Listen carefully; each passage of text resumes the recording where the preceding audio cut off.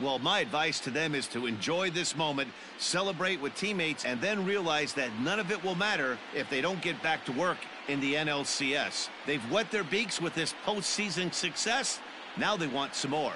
So the lineup really helped carry them to victory here in this one, and this man was a big reason why. He's our tops player of the game. And he was locked in at the plate up there. You could really see it in his approach and the swings he put on the ball.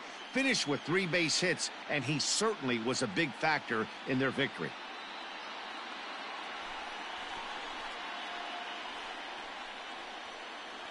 For Mark DeRosa, Dan Plesac, and our hard-working crew, I'm Matt Vasgersian. This has been the National League Division Series.